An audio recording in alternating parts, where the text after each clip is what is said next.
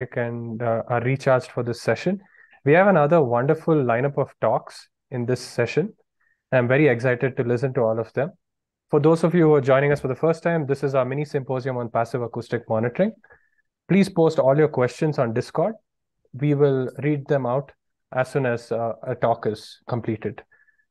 For the first session, we have Dr. Pooja Choksi, who recently completed her PhD from Columbia University. She'll be talking to us on listening for change using acoustics to quantify the impact of ecological restoration on soundscapes of a tropical dry forest. Pooja is unavailable to take questions right after the talk, so please do leave all your questions for her on Discord.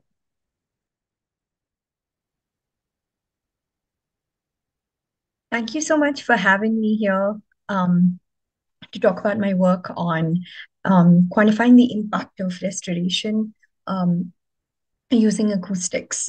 This is some of my work that I've done in Central India along with a few co-authors. So we're all aware of the large impetus for nature-based solutions in this UN decade of restoration. The really ambitious targets, for example, India has pledged to restore 26 million hectares of degraded land by 2030. And the primary focus of this, the primary objective of this restoration is, of course, carbon sequestration, but also biodiversity conservation. And if we're going to be putting in so much time and energy and funding, we need to know whether our efforts are producing the biodiversity conservation results that we planned to achieve. And there has been, over the last few years, there's been a lot of work that has happened on quantifying the impact of restoration on fauna and flora. For example, this meta-analysis finds that restored systems are closer to the reference sites, denoted by this line, dotted line, than degraded systems. What I want to draw your attention to is the N over here. These are the number of single species or multiple species papers they used, the authors used for each taxonomic group to be able to come up with this result. And while this is really important to study single species, is it possible to use tools and technology to monitor multiple taxa in a less time-intensive way? The reason a lot of people in the restoration community are asking this question is because tools and technology would give us spatial coverage as opposed to more human-intensive surveys. And that really got me interested in acoustics and the application of acoustics to answer questions related to restoration. I asked these questions in Mandla district in the center of India, that little red star, outside of Kanha National Park. The forest is deciduous, and a lot of people depend on the forest for their livelihoods. The question I asked is essentially, how does ecological restoration impact bird communities and soundscapes of a tropical dry forest? And before I take you into the results, I'm going to show you a couple of photographs of these sites. The first is an unrestored site where, as you can see in the understory, there's a very high density of Lantana camara, which a lot of local people find quite inconvenient. They find it's a hindrance to their livelihoods. And so local people, facilitated by an NGO called Foundation for Ecological Security, and of course with the support of the local forest department, restored their sites by removing lantana for 3 consecutive years and allowing the forest to regenerate thereafter. So this is what the restored sites look like. And instead of using a reference site from a protected area, which would have been Kanha, I used reference sites from low lantana density sites that people told me were sort of quote unquote healthy forest. So their perception of a healthy habitat was one where lantana didn't really persist.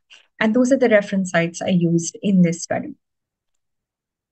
To make sure that my sites were statistically comparable, I used population census variables, vegetation composition and structure, like large tree density, the diversity of the overstory, the tree density as certain variables to match these sites, as well as geographical variables like percentage of farmland in a 3-kilometer radius, percentage of forest in the 3-kilometer radius, to ensure that all our sites were statistically comparable.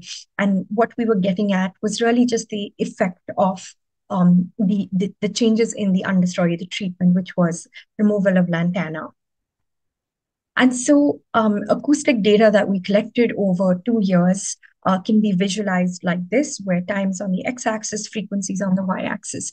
We collected data from 0 to 24,000 hertz and over a 24-hour time period over 2 years, sorry. And my analysis is split into two parts. The first is the lower frequencies, which is 2 to 8,000 hertz, that is dominated by birds and insects. And then the higher frequencies from 9 to 24,000 hertz, which is dominated by insects and, say, bats. And now I'm going to take you first to the lower frequency range, the results from the lower frequency range. When we manually listen to the data, approximately 100 hours of the data, we sort of noted all of the bird species that we found. And we found that there was no significant differences in the cumulative number of bird species detected when we look at all the birds together. Here you've got low antenna density first, restored, and then unrestored sites. When we split up this group of birds into their habitat specialization, we found that unrestored sites had a higher number of generalists than restored sites. And when we looked at the forest and woodland affiliated sites, once again, we found no significant differences in the cumulative number of specialists that we detected. This habitat specialization was taken from the State of India's birds that came out a couple of years ago. That's how we sort of broke them into two groups. So while we see that there are not large differences when we look at just the number of birds we detected, we do see a small difference in the bird community. What you're seeing here in this NMDS plot are these different circles are the different acoustic recorders across restored, unrestored, and LLD sites. As you can see, the restored and LLD sites are kind of closer together, and the unrestored sites practically cover 99% of these, or almost 100% of the LLD sites. Of all of the other two types of restored and LLD sites, but they're sort of wider in terms of the species that they have, the species community they have. The four letter sort of codes here are the eBird codes for the different birds that we encountered in our data. And so we see that there are small differences and they're approaching significance. I'm now going to switch gears and go to the soundscape analysis that we did. What you have here is time on the x-axis and a sort of variable that we used to look at our data, which is acoustic space use. It is essentially the percentage of time that our frequency range between 2 to 8,000 hertz was active. So some species were calling between 2 to 8,000 hertz. And what you'll immediately see is that these sites are not very different from each other. And we see that in our statistical models as well. When we control for all of the variables on which we match, we found that restoration is positively but not significantly associated with acoustic space use. When we look at the higher frequencies, that's between 9 to 24,000 hertz, we used a metric called acoustic space occupancy. And what that means is that it is the percentage of frequency bins that had a species calling between 9 to 24,000 hertz. So not every frequency bin was occupied by a species. And so we looked at the percentage of sort of frequency bins that were active in these higher frequencies. And once again, we've shown it over a 24-hour period. And again, you can see that these sites are not very different from each other.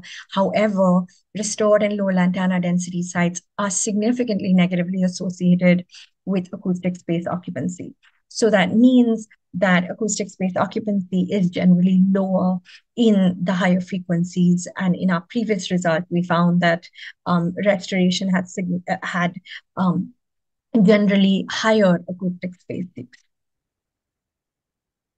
And so what could be explaining these results? What we find, what I think could be happening here is that the overstory matters more than the understory. And what I mean by that is that the treatment, which was antenna removal, really just happened in the understory. And the overstory is where all of these forests were pretty much alike.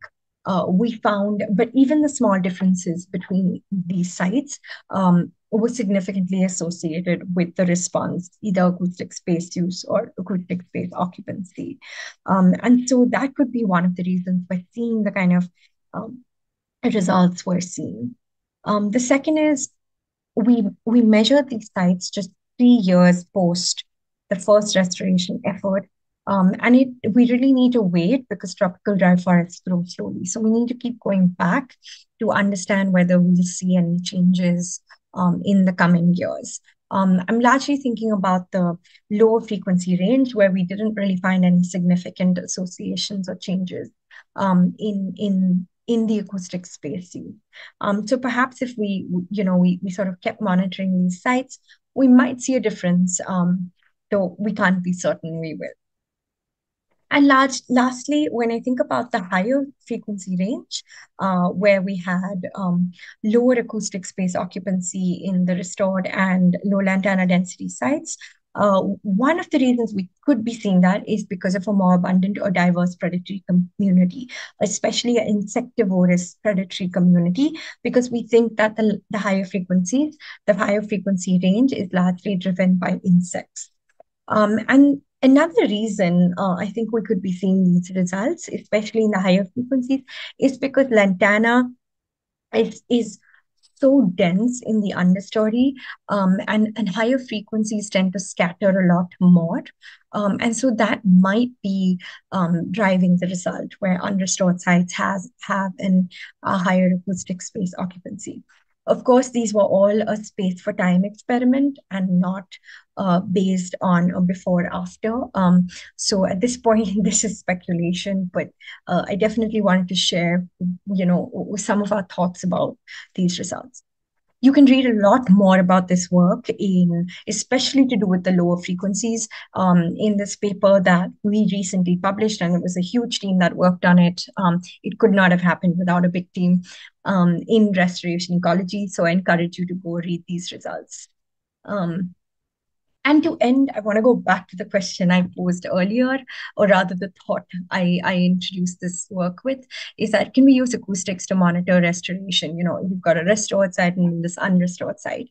And the answer is we're going to have to keep using this tool in different sites to really understand its relationship with the ground truth data. So we've got to understand, species densities, abundances, understand diversity and how it all relates to some of these acoustic metrics that we're using. And so that just means that we've got to go back and keep getting more data, trying to understand this relationship better. Also, a lot of the work I showed you was the first half of what we've done, which is understanding just what are the differences. The second half of my work is largely focused on who is driving these soundscapes. So why are we seeing the kind of results we're seeing? So there's a lot of work to be done, and I'm still hopeful about technology for monitoring restoration progress.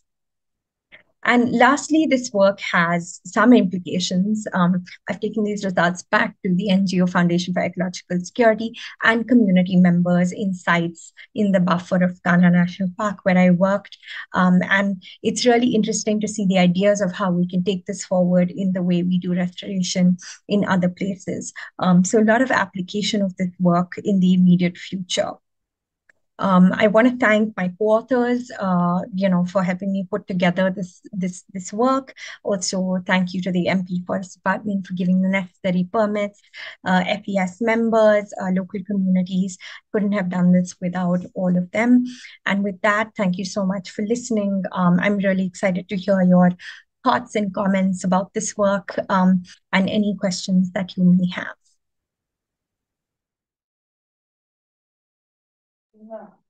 Thanks again, Pooja, for a wonderful talk. I can attest that this has taken an immense amount of effort to put all of this together. And Pooja, unfortunately, cannot be here today because she's actually in the field collecting a lot more acoustic data. So please leave your questions for Pooja on Discord. We'll now move on to the next speaker. The next speaker for the session is Chiti Arvind. Chiti is a PhD student at IISER Tirupati, and today she'll be talking to us about creating an automated recorder detection framework for the critically endangered Jerdon's cursor. Hi everybody, my name is Chiti Arvind and I am from ISA Tirupati. Today I will be talking to you about a study that in which we created a detection framework using automated recording units to detect the critically endangered Jerdon's cursor. So why really should we be using bioacoustics? Monitoring techniques are essential in the conservation of any species, and in the case of birds, point counts were a really popular option. However, with the advent of upcoming technology, bioacoustics is proving to be an excellent tool in biodiversity conservation. And there have also been several comparative studies that show using especially passive acoustic monitoring might fare as a better tool. Birds are also a highly vocal species having characteristic acoustic signatures, which makes them ideal to be monitored using bioacoustic technology. And a few advantages of using automated recording units or passive acoustic monitoring is that it can cover a large area. These units are programmable. The data can be stored and revisited for later. And there is also not much human interference and observer bias when collecting the data. There have also been several studies previously that have used automated recording units to study nocturnal birds that are difficult to spot. Also monitor birds with infrequent calls and as well as endangered birds. So a little bit of background to the Jerdon's cursor. It is a critically endangered bird listed by the IUCN Red List. It is also listed as a Schedule 1 species under the Wildlife Protection Act. This bird is found restricted to a tiny pocket of scrubland in Andhra Pradesh near Kadapa, and this area is known as the Sri Lanka Malleshwara Wildlife Sanctuary. The last confirmed sighting for this bird was in 2008. So in the past there have been a couple of detection methods used for this particular species. One of them involved laying out sand tracking strips, and subsequently footprints were identified and matched to that of the Jerdon's cursor for identification. And the other one was by setting up camera traps, which is basically clearing an area and setting up two camera traps facing each other, and when a bird triggers a camera trap, you get an image such as seen out here, which is of the Jerdon's cursors captured via a camera trap. Now these techniques were useful in detecting the bird, but they were not very efficient and a long-term solution for monitoring, as they are labor intensive as well as the coverage is very small, right? So we thought of using acoustic technology to create a detection framework to monitor this bird. And the Jerdon's cursor's call is also very unique, and it serves as its acoustic signature. So that brings us to the objectives of our study, which was first to create a reproducible detection framework for monitoring the Jerdon's cursor, and secondly to create a call detection framework using commercially available software to actually detect the species and help in the screening of a large amount of data collected. So in the first step for the field protocol, this is divided into two steps. The first is to determine grid sizes using an attenuation experiment, and the second is actually programming the recorders and deploying them at the field site. So for this attenuation experiment, actually what is an attenuation experiment? We perform an experiment to basically see what is the recording radius of every recorder, and we can determine as to how far recorders can be placed from each other in a landscape.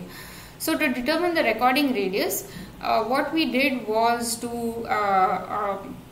lay out all our recorders at a fixed location and carry out playbacks of the Jerdon's cursor's call from a particular speaker that had been calibrated to produce calls of this bird at a particular volume. So we did this attenuation experiment at different distances from the recorders, ranging from 100 meters to 700 meters. And we used 4 kinds of recorders for this, which is a song meter 4 developed by Wildlife Acoustics, Swift recorders by the Cornell Lab of Ornithology, rugged Swift recorders also developed by the Cornell Lab of Ornithology, and audio moths by Open Acoustics. And what we found in our results were that all recorders recorded till 500 meters, whereas 2 recorders recorded till 700 meters. So we conservatively set our grid sizes to be 1:1 square kilometers, so that the recording radius of 500 meters would capture all sounds within that grid cell. So this is a representation of an image showing the Sri Lankamaleshwara Wildlife Sanctuary habitat, which is an open scrubland. And for our field protocol, we gridded up the entire foothills of the Sri Lankamaleshwara Wildlife Sanctuary and gridded them with 1:1 square kilometer grid cells. And we deployed a total of 17 recorders in cells that were chosen based on our field visits and feasibility of the location. A recording schedule of 13 hours was programmed, which recorded a nocturnal schedule from 5 p.m. to 6 a.m. and we carried out the recording for about 4.5 to 5 months, and we revisited this landscape every month for changing batteries in the recorders as well as changing the SD cards. So the summary of the results that we got to compare the 4 kinds of hardware that we use, we found that the Swift recorders seem to be most useful, because they recorded for the longest duration and collected the most amount of data. And this is primarily because the Swift rugged recorders can house up to 12 D-cell batteries, which means that they have a very long runtime depending on your programming schedule. Now for the next, and also we collected over 24,000 hours of data, which is about 8 TB of data.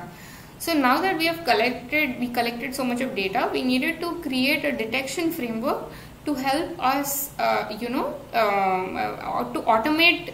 partially automate the process of screening this data. So for creating a detection framework, we first need to have a template of the Jerdon's call that can be used in these detection algorithms, and then we use the template to create a recognizer to screen the collected automated recorder unit data. So to create a template, we need to select good calls of the Jerdon's, and this especially applies for one of the softwares that we used. We selected loud calls of the Jerdon's, and out here is a spectrogram showing you the call of the Jerdon's, which is a disyllabic call. And we used only the second harmonic as indicated in the figure out here, because this had the strongest signal and not the fundamental, which is usually the common case. So to create a recognizer, what we used is 2 kinds of software. One was Raven Pro, developed by the Cornell Lab of Ornithology, and the other is Kaleidoscope Pro, developed by Wildlife Acoustics. So now to create our detection framework, first we needed to shortlist the birds that are present in the Jerdon's habitat, as well as vocalize in the Jerdon's calling bandwidth. So for that, what we did was we pulled out all the data from eBird of checklists from the Sri Lankamaleshwara Wildlife Sanctuary. We shortlisted species that call between the Jerdon's acoustic niche of 1 to 4,000 kilohertz. And we further shortlisted species that are co-occurring species in the Jerdon's habitat based on our field visits. So now to create a recognizer in these 2 softwares, we changed the number of parameters, and once the recognizer was created, we evaluated the performance of this recognizer using a test data set and calculating some performance metrics, namely precision recall and an F-beta score. So now when we created the recognizer that was working at a good optimum, we screened our 8 TB of acoustic data collected in both the different softwares separately. And once we received the detections, we manually checked the detections with the calls of birds that were shortlisted via our eBird pathway. So this resulted in 2 different categories of identifications. One was species that we could identify and correlate with co-occurring species, or it could potentially be a Jerdon's call. But the other thing was that we get calls of unknown bird species that we were unable to identify, and we sent them to experts in the field of avian acoustics and asked them to rate this particular call as to be more likely or less likely to belong to the Jerdon's quasar. Then we also performed a spectral cross correlation with the call of the Jerdon's quasar. So results of the performance metrics using these particular software, we found that Raven Pro fared much better than Kaleidoscope Pro, showing us a higher precision, recall and F-beta score. And also out here I must state that this F-beta score is calculated via the harmonic mean of precision and recall, but here the value of beta is set to 2 because we want to favor recall over precision, because we do not want to miss a single call of this Jerdon's quasar. So in this case, recall holds a higher value than precision. So we had several species detected by our template detector, namely the 3 species of nightjar, a common hawk cuckoo, Indian peafowl, grey jungle fowl, and also the shikra. But we also had this unknown call that we were unable to identify. So we did a spectrogram cross correlation of this particular call along with the call of the Jerdon's quasar, and what we found was a high spectrogram cross correlation score. And then we also checked the context of the call by looking at recording 60 minutes before and after this call. And what we found was that it was the mimicry of a bayback shrike collected from a recorder that was that had malfunctioned and collected over day recordings. Though this cannot confirm or deny the presence of the Jerdon's quasar, it does show us the importance of accounting for mimicry during such studies.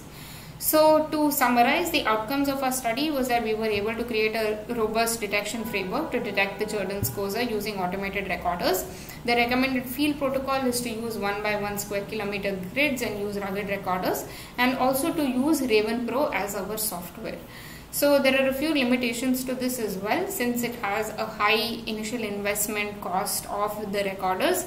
Sometimes recorders can malfunction, leading to loss of data, and you might have variability in attenuation properties and distances based on the vegetation of the area. So future direction is that our team from IISc Tirupati is expanding and going to set up recorders in 3 other reserve forests and monitor them using automated recording technology.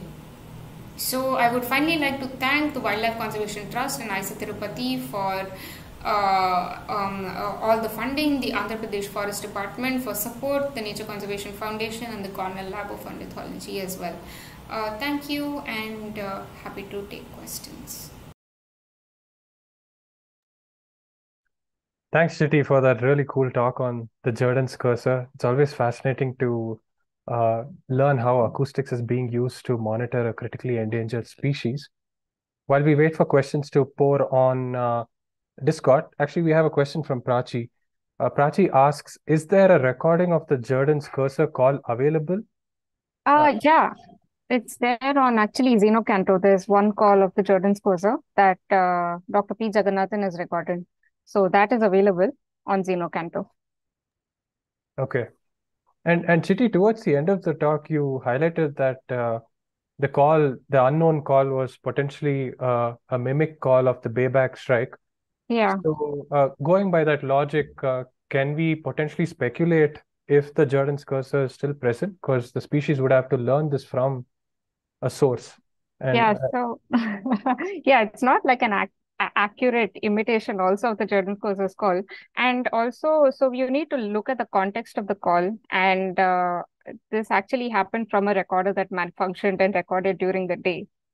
So the instance of a call just once probably is not sufficient enough for us to confirm or deny the presence of a bird being mimicked even incorrectly. But it is something that we should probably keep in mind, like looking at mimicry. Got it. Okay. And I think towards the beginning of the talk, you were also mentioning about other approaches used to detect the Jerdon's quasar, these foot traps, or I probably am Tracking strips. Yeah. right, these strips. So do you think acoustics are a much better approach than these strips to detect like a very elusive nocturnal bird like the Jerdon's cursor? I don't think any method might be better than the other, but some are just more efficient. Like in terms of if you need to cover a very large area, probably acoustics is the best for screening like very large landscapes. And if it is a bird that is vocal, it probably will be captured in your recording. So acoustics and other, so once you're probably zoned on in some area where there is a potential Jerdon's courser, then you can put like tracking strips or camera traps in that area to get actual, maybe better evidence like a photo or something like that. I see. Okay. Vrishal asks, what other information are you likely to analyze from the rest of the huge amount of data that you've collected while waiting to detect the Jerdon's cursor? Oh, great question. So, I mean, data is it can be it's a nocturnal scape that we do have, and it can be used to analyze any kind of nocturnal data that you would need to. I mean, if you're interested in, for example, some other species that is nocturnal, like owls or something, you might have like a lot of hits in those recordings. Though our detectors were created to fall between 1 to 4,000 kilohertz, it wouldn't probably detect owls. But if you create a detector for that and screen this data, yes, surely you might find some hits. Good. Thanks, Chiti. And one other question on the natural history of this bird. Does it vocalize a lot? So from previous studies of people who have worked on it extensively, like Dr. P. Jagannathan and Dr. Bharat Bhushan, they have found them to vocalize between dusk and dawn. So they did also do some playback experiments. In some instances, they did receive a callback, but in some instances not. So I don't think, yeah, we could draw any. It's so elusive. Okay. Thanks again, Chiti, for your time and for this amazing work. Next up, we have Antara Kulkarni. Antara is a master's student at IISER Bhopal. Antara will be talking to us about acoustic monitoring of birds across land use patterns in semi-arid ecosystems. Hello everyone, I'm Antara Kulkarni from IISER Bhopal, and today I'll be talking about my MS thesis work, which is on the acoustic monitoring of birds across land use patterns in semi-arid ecosystems. Right, so first a brief introduction into the background and objectives of my work. So all over the world, we're currently experiencing alarming levels of biodiversity declines. This is especially concerning because India, being a major biodiversity hotspot, has over 800 vertebrates considered rare and threatened. Habitat loss is also on the rise, and cropland expansion especially has increased by around 50% in the last century. But to expect this, agro activities to stop is impractical, since the farmland industry contributes around 20.2% to India's total GDP. So in this context, can we somehow develop guidelines for cropland expansion that is also sustainable? So the objectives of the study are: one, to use acoustic monitoring to observe the biodiversity for continuously changing habitats, and two, to use measures of species diversity to determine community structure in human modified habitats. Right. So my study details. I did the study in Ajmer district over 8 villages in an area broadly known as Shoklia over 1.5 months from July to August. These are my 8 villages, as you can see over here. And yeah, so we chose Shoklia because of its diverse bird community, which is what we have monitored. This is because birds are mobile and are thus widely distributed and easy to identify as well. They vocalize, which means that we can acoustically monitor them, and most importantly, they provide a quantifiable reaction to environmental change in the habitat. So we also chose Shoklia because it's a cropland matrix. Most studies have monitored the change of the effect of land use change in forests as the base comparison. But there isn't a large body of study on scrublands, and these areas are often encroached into our agriculture or more importantly, there are also constantly efforts to regreen these areas in a misguided conservation effort almost. So we're trying to figure out the ecological value of scrublands to better understand this particular ecosystem. Right. So Shokalia scrublands are pretty sparsely vegetated, and the plant species are mostly bushy, woody, and thorny. So the main flora over here are Capparis decidua, which is care, English babool, Acacia nilotica, which is babool, khejri, bear, which is bear, hingotia, and milkweed. So most importantly, however, so what I want to draw your attention to over here is the Prosopis juliflora, which is a well-known invasive species and has since spread quite a bit in the scrublands that is often dominating the vegetation.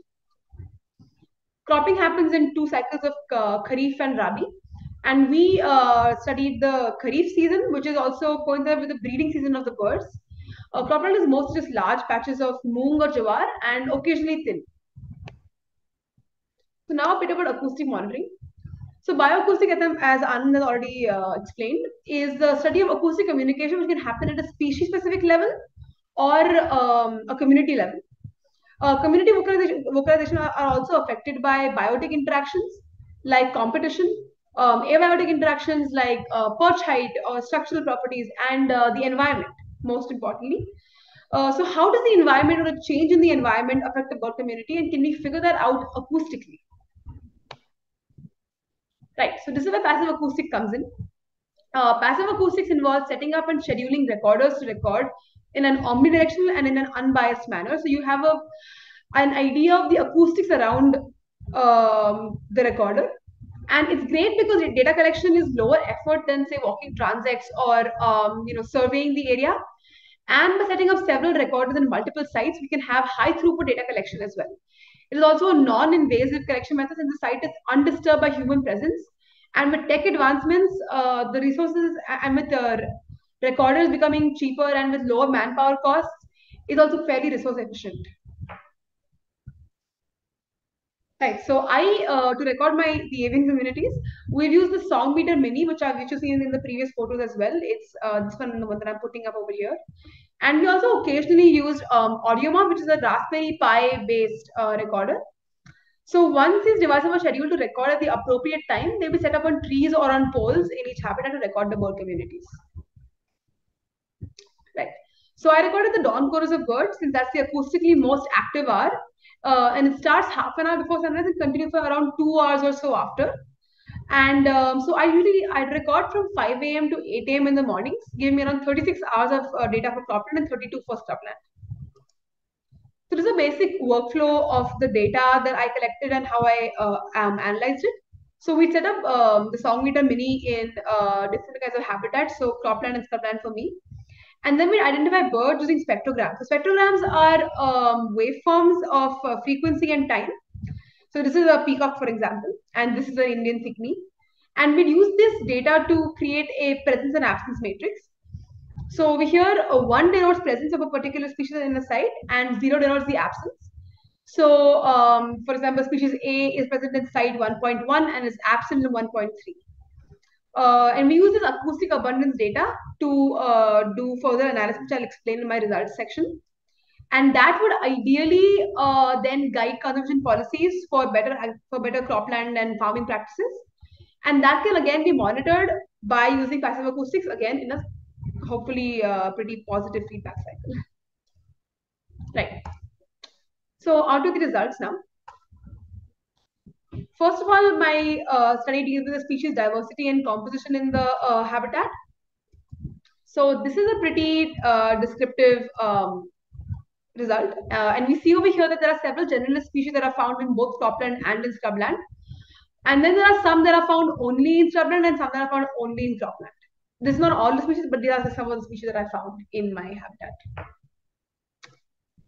Right.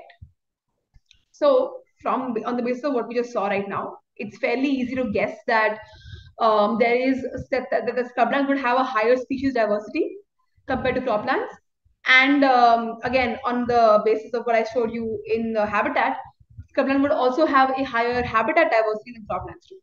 But the question is, does habitat diversity affect the species diversity of an area? So to figure that out, what we did is we did a correlation test. And we find that, yes, there is a positive correlation between habitat diversity and species diversity. So it's really important to have a heterogeneous habitat to maintain a higher species diversity. Next, as you can again guess, scrubland and cropland, scrubland has a much higher a much more diverse species composition. So we find that cropland species are essentially a subset of scrubland species. And this is because there are very few that are exclusively found in cropland, but there are a lot more birds that are found exclusively and solely in the scrubland. Right. So next, this brings me to my next section, which is phylogenetic and morphology. So while taxonomic diversity is one thing, we also want to look at the functional aspect of it. And so we did a morphological volume analysis. So morphological volume basically means the total morphological diversity of species in a community, and it gives you an idea of the functional diversity of how functionally rich in terms of feeding gills is a particular habitat. And we find that again, scrubland does have a higher morphological volume compared to cropland. And we find that there is a correlation between habitat diversity and morphological volume. It's not a very strong correlation, but so it means that maybe habitat diversity is not the only factor that leads to a high morphological volume, but there is definitely a correlation. So to figure out what might actually lead to a higher morphological volume other than this, we try to see what the driving driving feeding gills were in this case. So to do this, I created a functional morphospace which involves taking morphological traits of birds. So I took tail length, bill length, bird size, wing length, and tarsus length of the bird, and I made a PCA out of this. And then we labeled the birds according to their feeding gills. So I want to draw to your attention over here is the insectivore feeding gill. So while you can see there's a large amount of insectivores over here in the scrubland, there are much fewer in cropland. And this is especially significant, I believe, because the number of insectivores is, there's an entire feeding gill that is kind of dropping out with a land use change, which we don't see with other feeding gills. So this is most likely what is driving the difference in morphological volume for both these habitats. And yeah, it's definitely a matter of concern as well. Right. So that's about my results for my study, and the implication of that is what is next.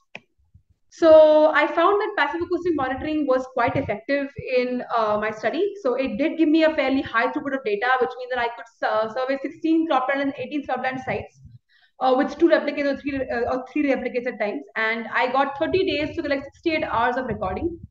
And that was just me. I had no field assistant. Next, in my observation, I find that it does, with the insectivore gill reducing with the conversion to cropland, it does conform with previous survey-based studies. And one thing I want to point out, however, is that acoustic annotation is quite time-consuming, the presence-absence matrix part of it. However, hopefully machine learning models that we develop might be able to change this in the future. Right. So when it comes to diversity of heterogeneous landscapes, we find that scrublands do have a higher taxonomic and a higher functional diversity.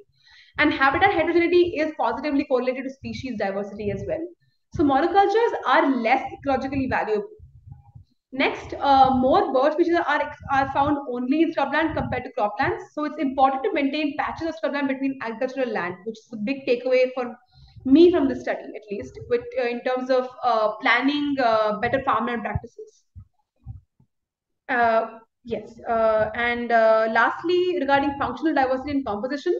So most concerningly, there are fewer insectivores in cropland as compared to scrubland. So therefore croplands do support a lower functional diversity compared to scrublands, and it could very likely be because of certain cropland have practices such as pesticide use, which was quite rampant in Sholakili, at least when I was there. And with a higher morphological volume, we find that scrubland avian communities are more complex than croplands are. So yes. this brings me to the end of my presentation, and I'd like to thank my lab, my PI Dr. Anand Krishnan, for his constant guidance and support and help. I do especially thank Dr. Chiti Datta from WI for being so helpful and for really supporting us through this entire project. And of course, the entire team of WI and the BNHS team as well. So yes, that's that. And this is the end of my presentation. And thank you. And any question would be welcome. Thanks, Antara, for that fascinating talk. We have a couple of questions on Discord. Karthik asks, how did you test the relation between morphological volume and habitat? And if you could tell us a bit more about what exactly the variable morphological volume is. Right, thank you for the question. So morphological volume, essentially, it refers to the volume space occupied by the morphological traits of the bird. So you take a PCA basically, and on the three axes, the volume occupied by the different morphological traits and the diversity of morphological traits would represent the morphological volume. I hope that answers the question. And I think the second one was about habitat and morphological correlation, right? Morphological volume. Right. So what I did is I found a basic correlation test between the morphological volume found in a particular site and the habitat heterogeneity of that site. So what is the habitat, the plant diversity in that site?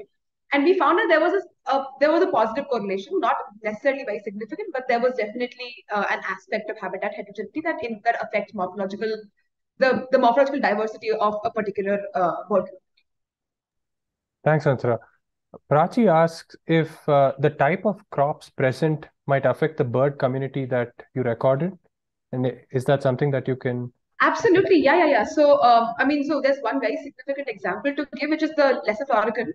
So the lesser florican is it's quite strongly correlated with the type of crop. So between like moong and jowar. So, and the kind of crops, because often they attract carnivorous birds, the kind of grains there are will also definitely affect the composition of birds that are driven by food resources. Thanks, Antara. Vrishal wonders if you could share your observations on the attitude of farmers towards the birds that are found in croplands, if that's something that... Okay, yeah.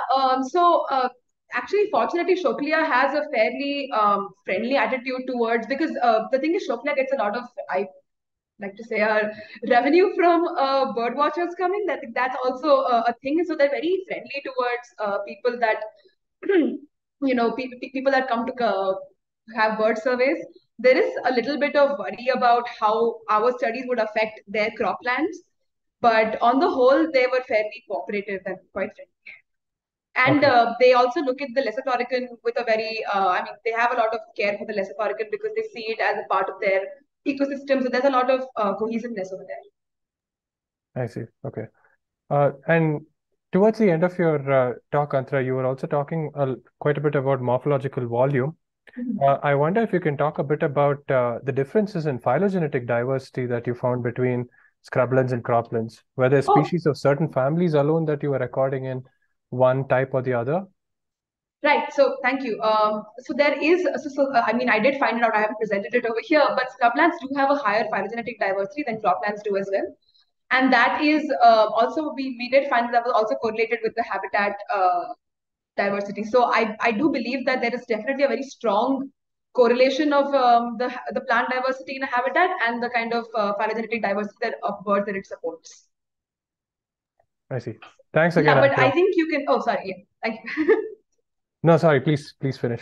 No, I just wanted to once more say, like, just drive home the point that I think you can see that very strongly in the composition of feeding gills. So with the whole thing where you have one feeding gill of insectivores that's reducing, I think drives home the point about cropland and like the practices that are being used in cropland areas. And that is exactly how that's probably affecting the phylogenetic diversity and the morphological diversity. Thanks, Antara. Thank you. And, yeah, thanks again for a wonderful talk. Next up, we have Suyash Sawant, who finished his master's from ISA Tirupati, and he'll be talking to us about his talk is titled, Can We Monitor Individual Birds Using Acoustics? A case study of the white-bellied Sholakili. Hello everyone. I'm Suyash, and today I'll be presenting about our recent research on White-bellied Sholakili, where we looked at if we can actually track individuals using passive acoustics. So far we have had very interesting talks in the fields of ecology and conservation, and I think this talk will be more about if we can learn more about the bird behavior and using some new technology in passive acoustic monitoring. So we all know about how fascinating bird vocalizations are, and every species uses different kind of vocalization which have different behavioral context. But specifically, I will be talking about it birds' song, which play a very important role in mate selection, territorial defense, and has a significant role in reproductive fitness of a bird.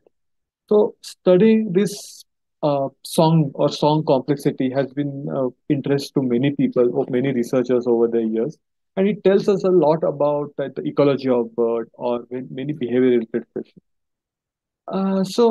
Going further, talking about this study species here, white-bellied Sholakili, it's an endemic bird to the Shola Islands or mountain tops of southern Western Ghats in India.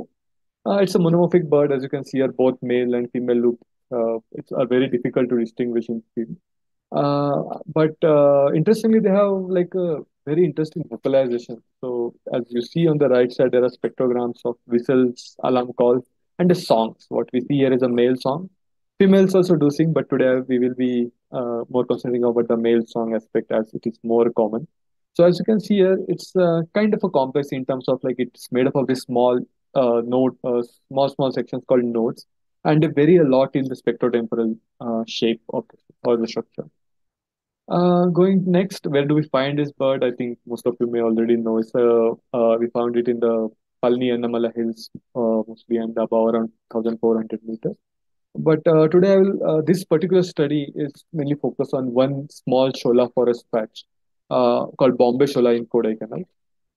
So the birds are the white-bellied Sholakili very territorial and they sing very complex song, especially during the breeding season. Going next to the song of Sholakili. So actually, our recent study where we looked at like songs of multiple bird species across the globe, which people say that oh these are very highly complex birds. So we compare and we found out that the Sholakili is like one of the most complex songbirds. Like you can, as you can see on the right side is a repertoire size estimation, the vocal repertoire size in terms of notes. It has like every individual almost has more than 150 notes, and you can just imagine the permutation and combinations possible to create one song. So it just songs are so dynamic, and that makes it more interesting. As well as within song also we find it very complex in terms of different frequency levels which it sings within a song. And just to relate, we have a spectrogram of song and what kind of parameters we generally look at, or what song is kind of, you can write it in terms of like A, B, C, D, D, F, F, G, H, H, etc. Like in terms of how these notes are the way how they are arranged within a song. So going next to white-bellied Sholakili, and one interesting aspect is the dialects and individual signature. So, as I mentioned before, these birds are endemic to this mainly to the Shola forest, which is like a mosaic of grassland and forest. And we have these small patches where the bird generally occur. And as you can see here, like if we have like these patches separated from each other, so we say there are maybe three different populations. And each population, there are multiple individuals which sing. No, what ideally we expect, or based on the previous literature, we see that like these birds may have like dialects, which are basically, as you can see in the first population, we see every individual is like a three representative song, and you can see there is like X, Y, Z. Z is common within two individuals. Next population, we have the A, B, C common, which basically means that they do sing, but there is a pattern within their song, and some of the sequences of notes are repeated across individuals. So that creates the dialects across population. Now coming, now what happens within one population? Let's take an example of the second population. Now you see that okay, there is this ABC maintained across individual, but more than that, again for every individual, we might find like some sequences repeated across the different song they sing, say throughout the day, throughout the year. So that's what makes it interesting. Like say the first individual has like A, B, C, D, D occurring like, so it need not to occur every time, but it occurs many of the time when it sings. Same with another individual where you might have like a multiple signatures. There's A, B, C, and D, E, D, E. So the signatures could tell much more about like how often do they sing it, or how many such signature exist for individual, and that's what we are trying to understand in this study. So like there have been some literature, previous literature on these individual signatures and vocal dialects, mostly focused in the Western countries. One of the classical example is king sparrows, where they look at like how uh, every individual have a different kind of songs and how do they relate to their neighbors, and you can see they have represented nicely in the spectrograms, and they compare like how the neighbors or the individuals far from each other have different kind of songs. Another recent study on savanna sparrows, where they look at dialects across this 2 or 3 islands, and they actually use passive acoustic recorders to like an array of acoustic recorders across the island to actually see if they can find like different dialects or birds within this particular region seem to be singing certain type of song only, and we can see it represented here. So going next back to our research topic, which is the white-bellied Sholakili. So yeah, as I mentioned before, this is a monomorphic species and it's very difficult to segregate them on field. So first thing is to do is we need to know individual identity if we want to really study the songs of this individual. So for that we color band these individuals. You can see there are 4 pictures here with different color rings on their feet, which help us to understand which like each individual separately when we do field observation. And we have been ringing this bird in the Bombay Shola Pass since 2018, and so far we have around 48, 50 birds. So these rings are generally a combination of 1 to 4 colors, and every time we go in the field, observe the birds or record the songs of the bird, it also helps us to know which bird it is, as well as we use molecular sexing techniques to know if it's a male or female. So since we have already this bird ring, it's easy for us to actually go track their movement, where all we find each individual, and do like a visual observations. So as you can see here, like we just multiple people in our group have been going out taking observation GPS locations every time they see a coloring individual. And what we do is like once we have like a significant number of points for each individual, we can build up some these polygons, which kind of tells us the territories of this individual.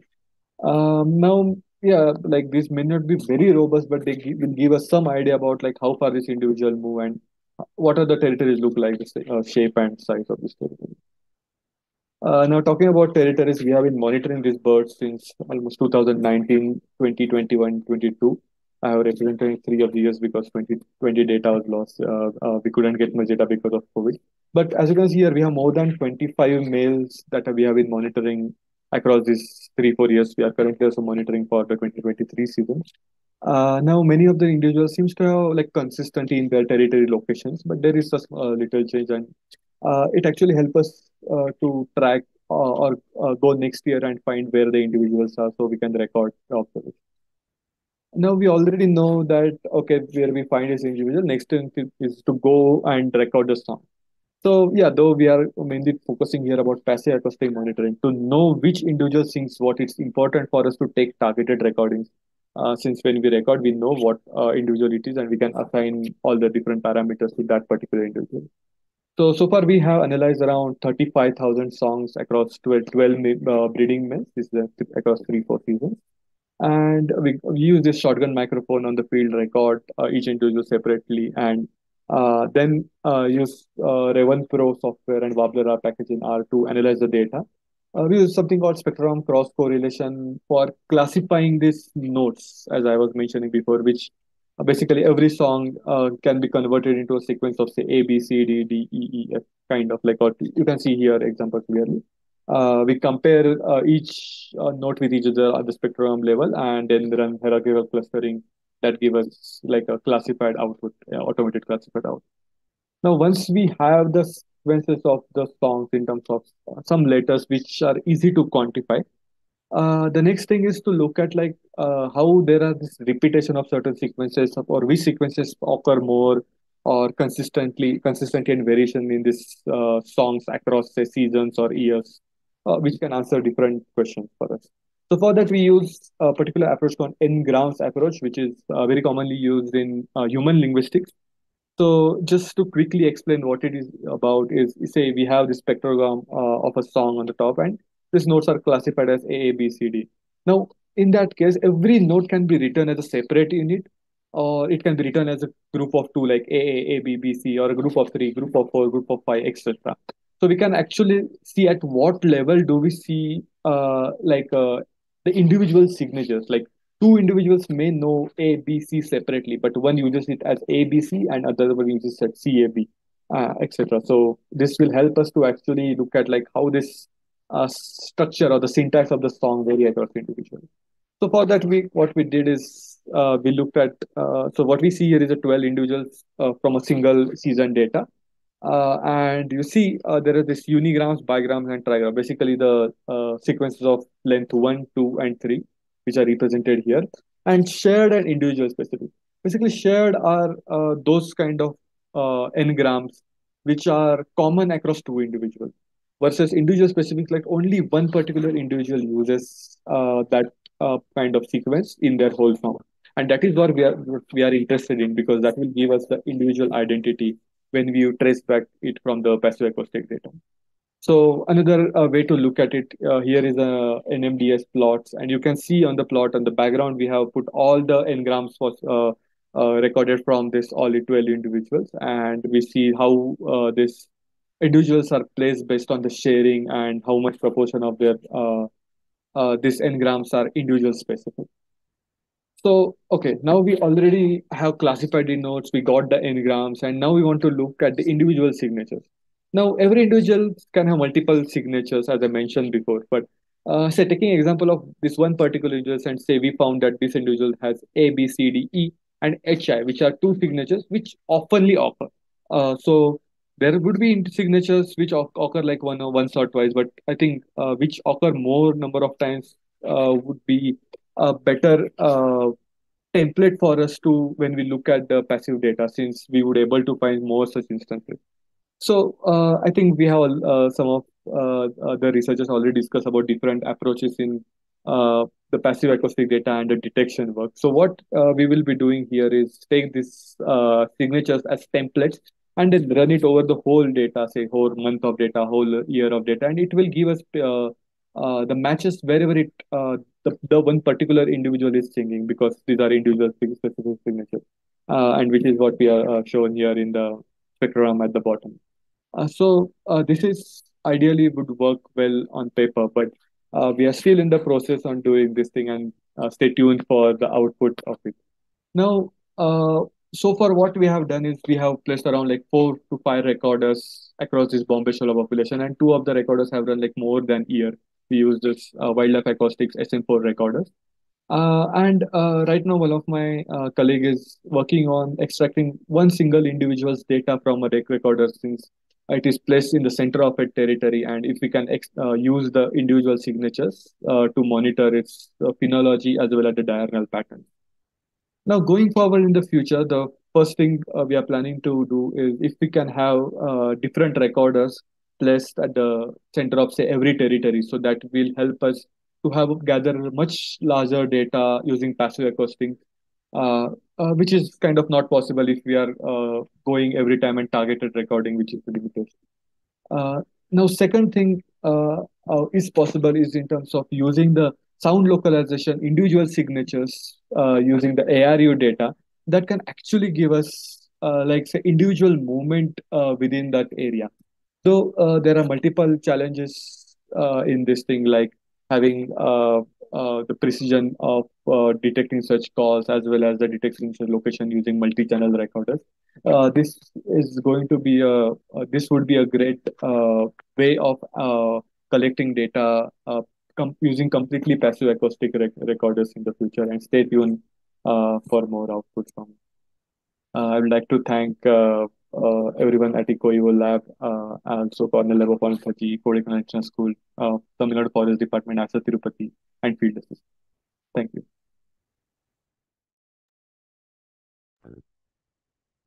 Thanks, Suyash, for a wonderful talk. It's an amazing example of showing what you can do with just doing targeted research with a single species in mind and a small geographic region, and we have so much to learn about its vocal communication and its bioacoustics.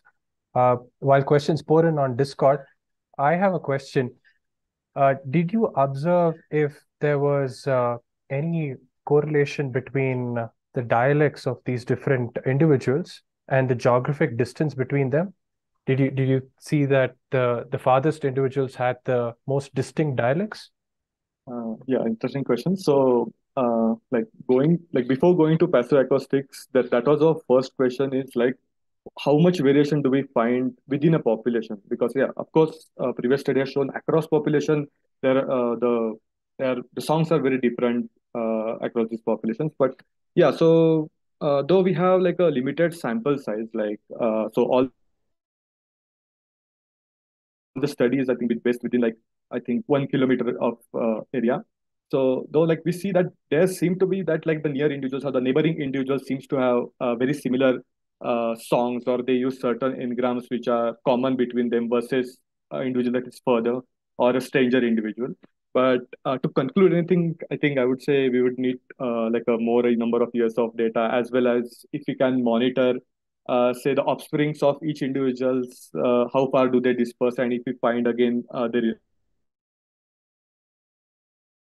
like a similarity between their songs. So it's like always going to be like parent of offsprings and neighbors, non-neighbors. So these are the two levels we are looking at.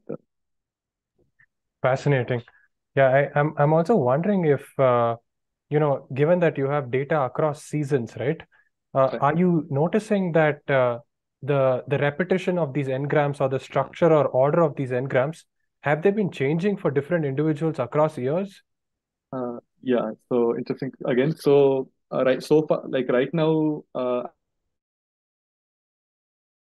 I'm again like recording data for this year. So we will be like, having like 5 years of data in total, and I haven't completed the whole analysis. We are still in the process. So, but so far, what we have understood that there seem to be a consistency, like for each individual, some types of engrams or some syllables, like some syntax is consistent across the years. Whether while some other parts, where some sequences are lost from one year to other, and also like added to the next year. So I think eventually we'll get to like what's the proportion of such things which are lost, which are consistent,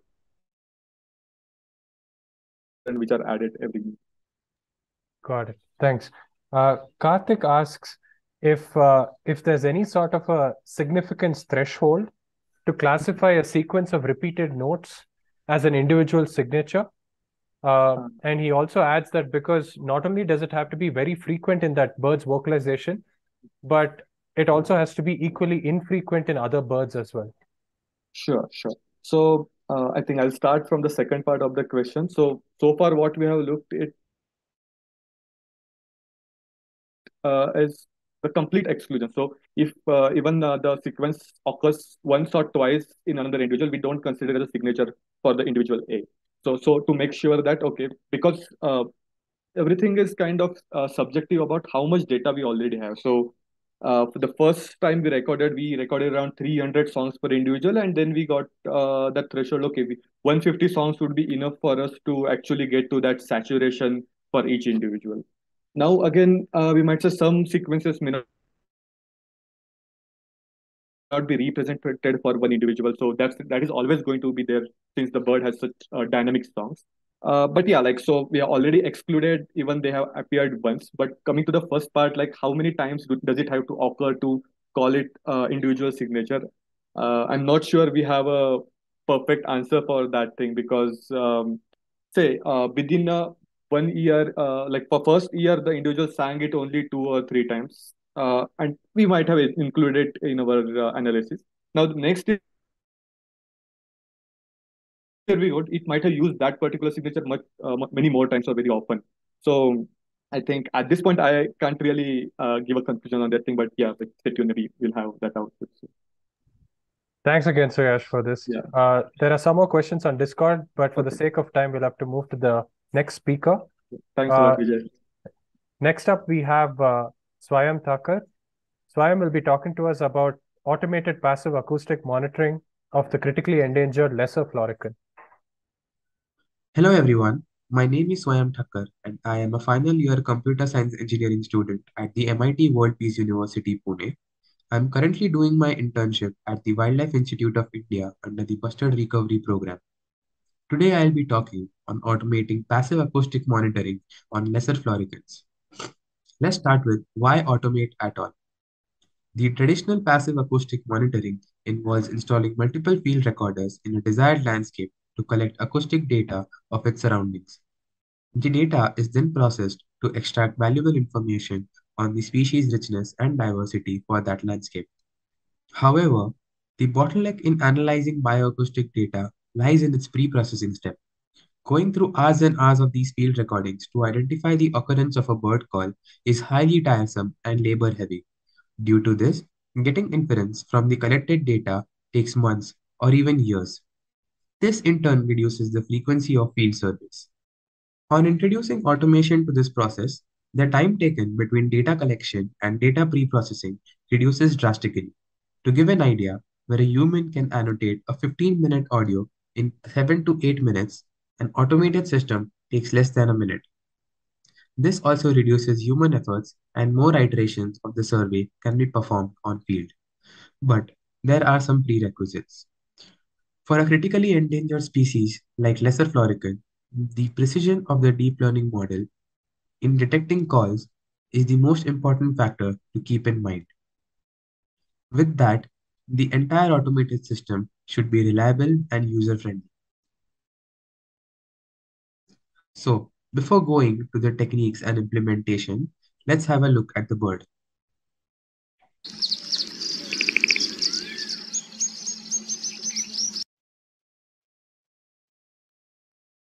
During breeding season, the male floricans jump up to 2 to 3 meters and create a sonation from their wing feathers with sounds something like this. The sudden bursts of energy in the waveform and spectrogram act as a signature for the bird call, and this pattern remains constant. This information is used to train an artificial intelligence model which can classify between the presence and absence of a pattern in any audio clip. The slides ahead show a proof of concept and the implementation of a species-specific audio classification model. The entire workflow of the process would look something like this. We start by importing the complete audio file. It was observed that the call duration for a lesser florican is between 0.5 to 0.8 seconds. So the raw files are cut into chunks of 1 second. These chunks are then converted into the respective spectrogram images. These images are passed to a pre-trained classification model, and the predictions are in the form of ones and zeros, giving the presence and absence of lesser florican in a clip. The predictions can then be exported with their respective timestamps in an Excel sheet. The next step is what makes this model even more beautiful. Once validated by a human, these new results can be given to the model as new training data for continuous refinement. But before doing any of this, we need to train a first level deep learning model. For this, a good training data is required. 28 hours of field recordings collected from Ajmer, Rajasthan was used as a raw training data.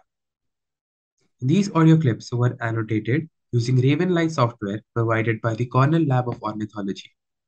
Using the selection tables obtained from the software, these field recordings were cut into 1 second windows and segregated into two folders, namely lesser florican calls and background noise.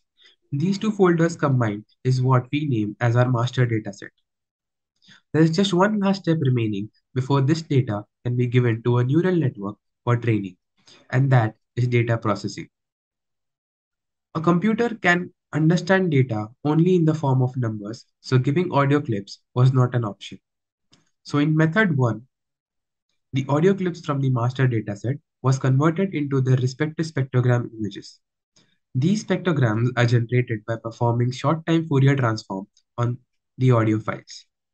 The x-axis represents time, y-axis represents frequency, which here lies between 0 to 12 kHz, and the color represents the magnitude of amplitude for a frequency for a particular instance in time.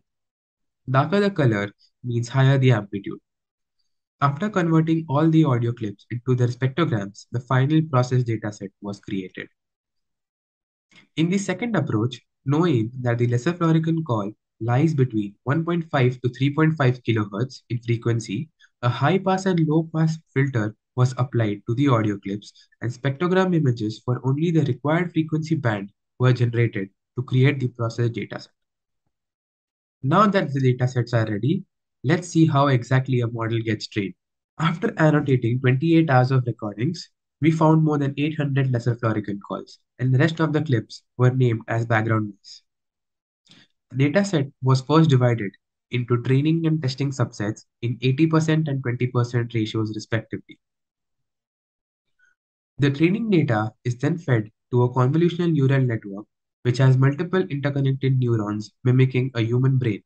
The learning happens in multiple iterations and the model gets better and better by working on the errors it made in the previous iterations. Finally, the weights assigned to each class in the training data is what we know as the final trained model. This model was then tested on the remaining 20% data which was not seen by the model during training. Different evaluation metrics like accuracy, precision, recall, F1 score, etc. are used to evaluate the performance of the model. For the two processed datasets created earlier, let's have a look at the results on the test data. This data had more than 200 lesser Florican calls and around 10,000 background noises. As we see, both Model 1 and 2 have similar learning curves, but Model 2's curves are slightly smoother, showing a gradual learning process. F1 score, which is nothing but a harmonic mean of precision and recall, was used to evaluate class-wise performance of the model. We see that just by applying a frequency filter, the F1 score increased from 91% in Model 1 to 95% in Model 2. This shows that the better we process the data before giving it to a model, the easier it will be for the model to learn distinct class features. But we have barely scratched the surface at the moment. Currently, our model is trained only on spectrogram images, but there is a possibility to use raw numerical data of each signal for model training. Different pre-processing techniques like image augmentation can be used to generate a more generic dataset. Our model is yet to be tested on out-of-sample data, so the generality of it is yet to be tested. With recent advances and continuous improvements in deep learning models, this technique can be continuously refined with new architectures coming every day. Plus, there is a scope of combining this model with the existing global or regional models like the BirdNet or Merlin Sound ID. Finally, we can use the same technique to create species-specific model for different species. Thank you so much for listening to me, and the stage is now open for questions. Thanks, Vyam, for a very interesting talk on using deep learning approaches to detect this critically endangered species. While we wait for questions to pour in on Discord, I had a very basic question. As an ecologist, sometimes when I learn more about these neural networks, I find them as black boxes. So can you tell us a bit more about how these neural networks work? Yeah, sure. Am I audible? Can you just confirm? Yeah, we can hear you. Great. So I'll start with what we have used currently in the models that we are training. So in convolutional neural networks, the model basically tries to learn features which are specific to a particular class. So let's say you have 5 images of a dog and 5 images of a cat. And when you give it to the model, you don't tell that what features define a cat and a dog. But the model goes through each and every pixel of the images provided to different classes. And the features as simple as straight line curves or horizontal lines, when they are combined together, they form the weights for that class. So let's say how we learn, like if we see a dog once and if we see a dog twice, we try to memorize the features which are similar in both the images that we saw. So in that same manner, when a model sees multiple images of different classes together and differently, it tries to combine and differentiate the features, and that's how the weights are defined for each class. And then that entire mesh of features are then, uh, you know, masked on the new images that we give for testing, and the ones that match the most are classified accordingly. I see. Okay, that's interesting. So when you were describing, creating this neural network, I think you were talking to us about the training data, and you had all of this signal, which were calls that were coming from the lesser florican, but you also had a lot of background noise. Can you tell us why you required so much background noise to train your model? Let's put it this way. This model we are building for a specific species, right? So we want to train the model in such a way that it should not miss any of the lesser florican calls. In, Even though it, like for example, in a clip of 15 minutes, let's say we have 5 lesser florican calls actually, the model can go overboard and tell us that there are 10 calls. That will be better. But it can't say that it has only 3 calls because that will be a big loss. So training the model for background noise was more important because it should know that what an actual background noise is, and even though if it is not possible to train the model for all kind of background noises, but the maximum that we are able to give, it will be better. Got it. Thanks again. Thanks so much, Swaim. For the sake of time, we'll have to wrap up the session, but there are some more questions on Discord which you can tackle later. Sure. So that brings us an end to both the mini symposia related to passive acoustic monitoring. I once again wanted to thank all the speakers who contributed their time and research to present their findings and tell us more about how acoustics is being used for bird monitoring. A couple of other announcements before we break for lunch. If you joined late and missed some of these talks, you can still view them on YouTube, and you can continue to post questions for speakers on the Discord thread. We will now break for lunch and meet again at 2 p.m. for the poster session. The entire poster session will happen in the 24th March posters channel on Discord, and all poster presenters will be available from 2 p.m. to 3:30 p.m. to answer your questions. Please note that the poster session is entirely on Discord. And lastly, we'll meet again at 4 p.m. for the keynote lecture, which will be delivered by Dr. Laurel Symes, and the link will be posted on the appropriate channel. So see you all soon, and have a great lunch.